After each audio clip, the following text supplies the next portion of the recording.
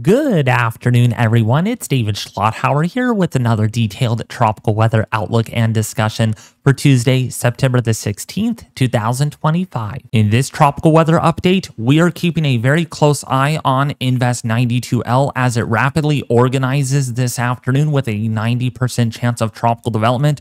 But the big question is, how close will this get to the Leeward Islands, or will it impact the Leeward Islands at all? And could this impact Bermuda as a very intense hurricane? All those details in this video. Now, of course, if you haven't been here before and you do find these tropical weather outlook and discussions very helpful, detailed, informative, and life-saving, please don't forget to subscribe to the YouTube channel if you haven't already. Hit that bell notification icon to get daily tropical weather updates and live streaming coverage on the tropics, especially if there's a landfalling hurricane or tropical storm near you. Please hit that like button, and also please leave a comment in the section below this video. Now, with that being said, let's take a look now at Invest 92L in today's update, because this system definitely looks very organized, as you can see, with a lot of feathery white cirrus clouds emanating in all directions away from the system, indicating that the system is in a fairly low sheared environment, although there is still a little bit of vertical wind shear out of the westerly direction at around 5 to 10 knots. That is not very strong at all, as you can see by the organization and the continued improvement of outflow in all quadrants, indicating to us that Invest 92L is going to become a tropical storm more than likely, and could make a run at a major hurricane as it gets extremely close to Bermuda over the next 7 to 10 days. So with that being said, let's take a look now at our very latest detailed 7-day graphical tropical weather outlook from the National Hurricane Center in Miami, Florida. And there are two areas to watch this afternoon and evening across the main development region of the Atlantic. The first area that we really are going to be talking about mainly is going to be Invest 92L. This has a 90% chance of tropical development, and in fact, I would not be surprised if this gets up to a 100% chance in the 8 o'clock outlook because of how organized this actually is. And they say here, showers and thunderstorms associated with an elongated area of low pressure about midway between the Windward Islands and the Cabo Verde Islands have become much better organized since yesterday. Environmental conditions are conducive for additional development, and a tropical depression or storm is likely to form over the next day or two as the system moves generally towards the west-northwest or the northwest at about 10 to 15 miles per hour over the central tropical Atlantic. Additional information on this system, including gale warnings, can be found on high seas forecasts issued by the National Weather Service. And you can see there is a 90% chance that this does become something pretty significant out there in the main development region and the southwestern Atlantic. And then, of course, we have another area that we need to watch here. This has a 20% chance of tropical development, as that is now a tropical wave that has emerged off of Africa this morning. So now, what do the global computer deterministic models have to say, including our AI-based models as well? So with that being said, let's take a look first at the European deterministic model here at the cyclonic relative vorticity at 5,000 feet above the surface. This is showing us how much spin there is in the atmosphere. And this is what we have right here. Wave number 1, that's the one that we are keeping a close eye on right here. Wave number 1, there is tropical wave number 2 that has emerged off of Africa. But of course, everyone's interested in what is going on with this tropical wave, since it's going to be the strongest of the bunch for the time being. So putting this into motion over the next 2 days here, this is for Thursday morning, September the 18th. You can see a tropical storm here on the latest European model for the 18th of September, and then this continues to get better organized as we go into day number 3 for Friday morning on the 19th of September, lurking out there in the middle of the Atlantic, but still certainly a very powerful system here nonetheless. Probably a hurricane at this given point in time, potentially, or a very strong tropical storm.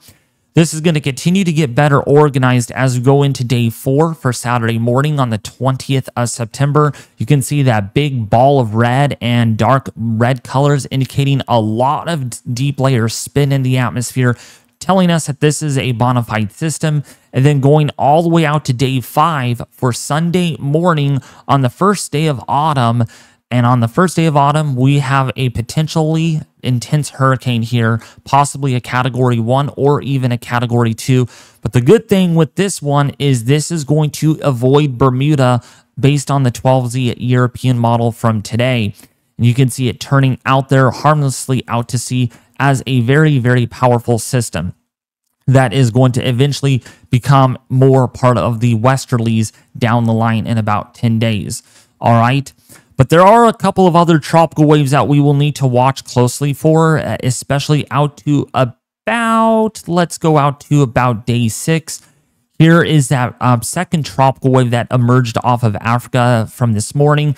Then there's another tropical wave that comes off of Africa, and then another weak signal developing there over the Cabo Verde Islands by the time we go into September 22nd. So the African wave terrain really trying to line up here and get going. But the question is, will these next 2 or 3 tropical waves develop into anything sinister?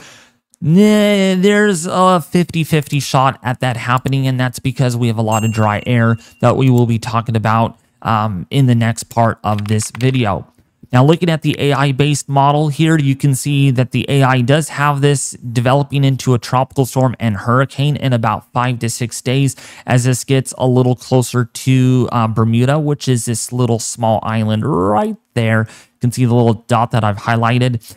There is wave number 2, and then here is wave number 3, and additional development thereafter potentially as we go out beyond the 10-day forecast. But those do look to fizzle out, all thanks to the stability and some drier and deep layer vertical wind shear that's going to be in place.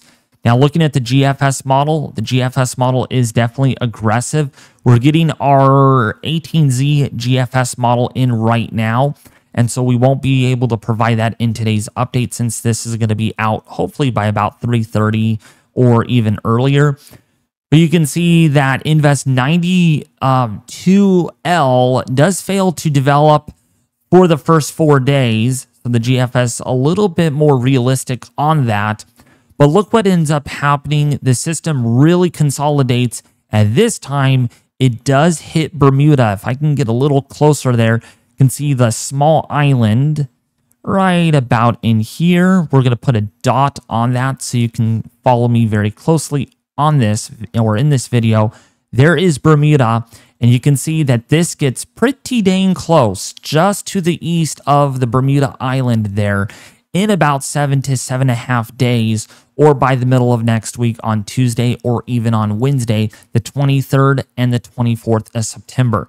But then look what ends up happening. We get another system that does try to develop here, but of course the GFS model, you can't trust anything beyond 10 days out, so that's why I don't even know why I went beyond 10 days. But here is a 10-day forecast on the GFS showing us there is Gabrielle, likely to become Gabrielle. That's a very likelihood scenario. And then our next tropical wave there, that second one, I believe that is the second one. No, that's not. That's the third one that does try to consolidate in about 10 days. But there's a lot of uncertainty in the modeling for that to occur for this time being.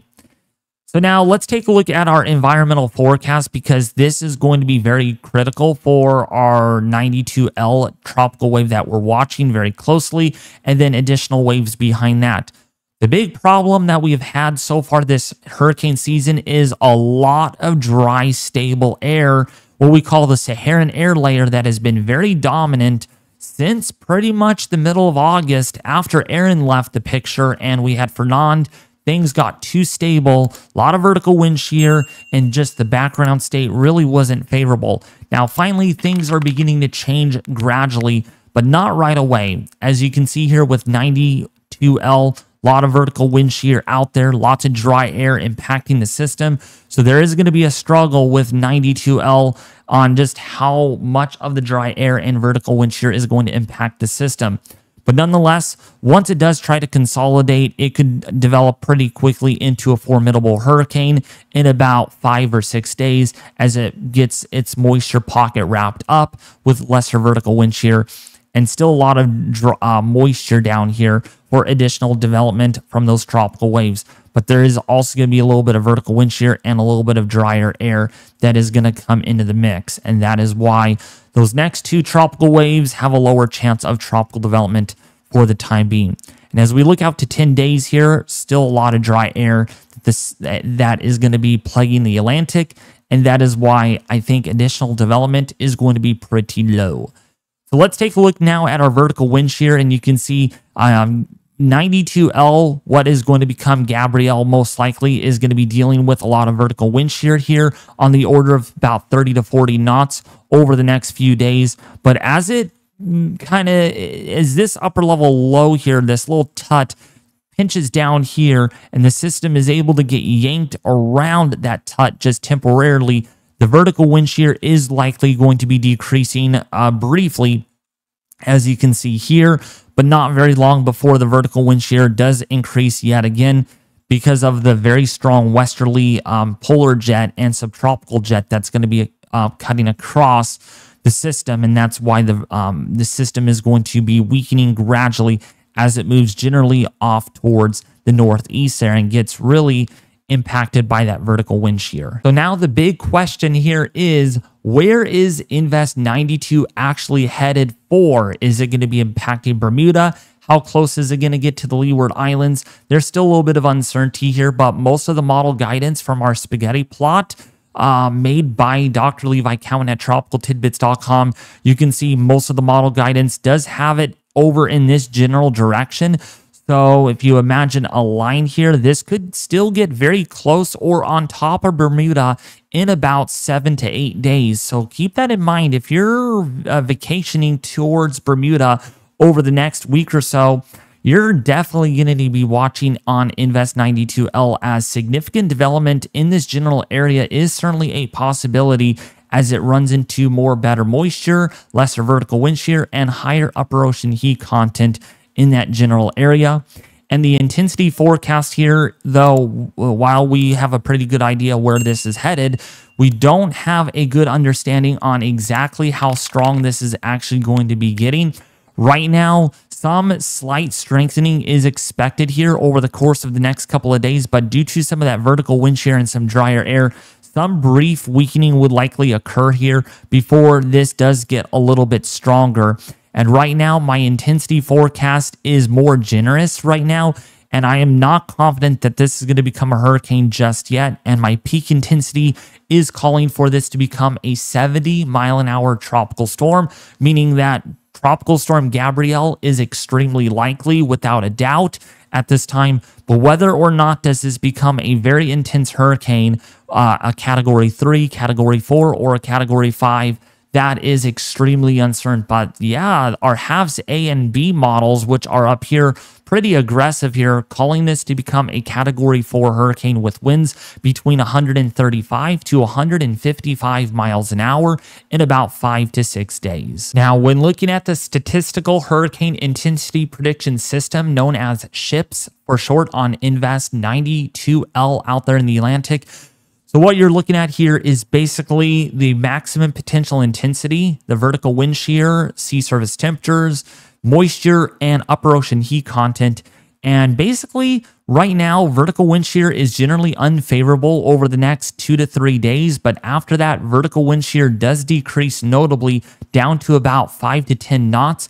On top of that, sea surface temperatures are very favorable, around 29 to almost 30 Celsius. And then deep layer moisture as well is very high, right around 65 to near 70% in about 5 to 7 days.